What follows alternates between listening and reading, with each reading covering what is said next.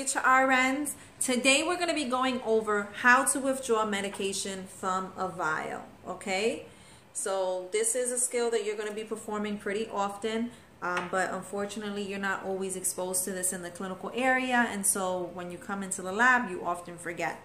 Alright, so first remember that when I receive a physician's order, I'm always going to look at the order and see that it was profiled in my medication administration record, and if I don't know this medication, I need to go ahead and, excuse me while I get my little drug book, I need to go ahead and look it up in a drug book. There's every facility that I have ever worked with always has a drug book at the nurse's station. However, because your meds are now in a computer, it's so easy in your MAR. You just click on the drug and you're going to receive all the most important information that you need to know. Well, what do you need to know? Well, I need to know the classification of the drug, the indication, why is it that I'm administering this. I don't just give anything to my patient because it was ordered. I need to understand why they need this, what are the side effects and adverse effects, and what is the appropriate way to deliver this medication. And so every time you administer medicine to your patient, remember that you're an educator, so you need to know this information and you need to come and be able to relay that to your patient. So it takes a minute or two to just look up the medication, and also you want to think about any nursing considerations. So for example, if I was going to administer low pressure 5 milligrams IV push, okay, because my patient was, let's say, tachycardic and they can't tolerate PO, they're on an IV push, what would I want to do? Well, my low pressure, I know, decreases my heart rate and my blood pressure. So before I administer this medicine, I'm going to want to go and check those vitals. I want to check the blood pressure and the heart rate and make sure to see, first of all, obviously you want a baseline, right, to compare. However, more importantly, if my heart rate is below 60 or if my systolic blood pressure is below 90, depending on your doctor's, provider's parameters, you might be holding that medication and notifying your physician.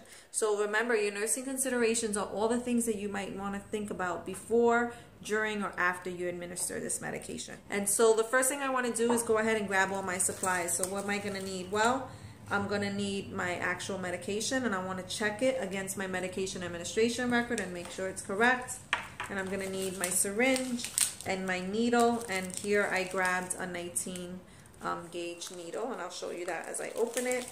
I'm going to need some alcohol and some gloves and some hand sanitizer. Alright, so I perform my hand sanitizer, my hand hygiene. Put some gloves on. That alcohol is so strong.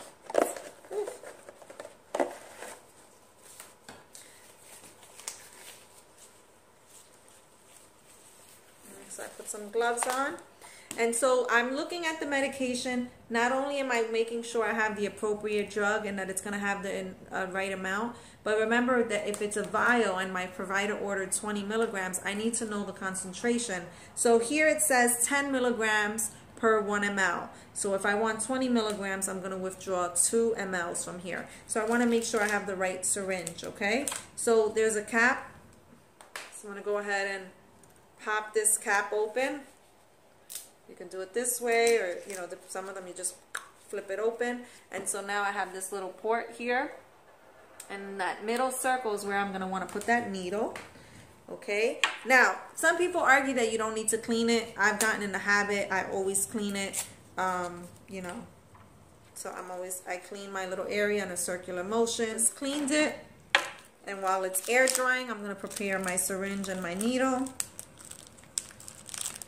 So here is how you're going to open it, right here. Okay, so you just pull it apart. Okay, and I withdraw my syringe, and this is a 5 milliliter syringe.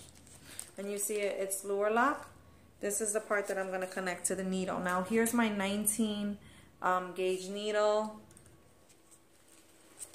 It's about 1.5 inch length. And so I don't need to expose the whole thing. You see this area right there? That's where I'm going to want to connect. And so here, just so you could see, I'm going to connect it. All you do is connect these two pieces. Okay, and now I already cleaned my site I checked my medication. I made sure that it wasn't expired. And so now I can take it out. And you see that's a nice big needle. All right, now I just told you I want to withdraw 2 milliliters from here. So what I want to do is withdraw, pull the plunger. This is your plunger. I want to pull it back to 2 mLs. Now you see the lines there? Let me see if you can see it. Okay, and I want the plunger to end at the 2. So that top line of the plunger is going to be at the 2. Push it down. Okay, I'm in the center. And now I'm going to push the air down. And now, while I'm holding the plunger, I'm always in control, okay? So while I'm holding the plunger, I'm going to turn it over. And I'm going to want, you see how my label ends right here and I actually can see the medication? I'm going to want to be able to see that because you see where my bevel is? I'm going to want to make sure the bevel is the little hole where the fluid is going to come in through. I'm going to want to make sure that it's below the fluid. I don't want it above the fluid. Specifically with certain medications like heparin, they only give you a certain amount, so you're kind of bringing down the needle as you go. So here, I'm going to bring it down below. And I already injected the air, and now I can start releasing the plunger. And look, even if I just let it go, it's going to do it on its own, okay? And I'm always looking to see. So I'm looking to see. And you can take out a little bit more than 2. And so I just took out a little bit more than 2, and I'm going to go ahead, if there's any air bubbles, I can go ahead and tap that and expel it out.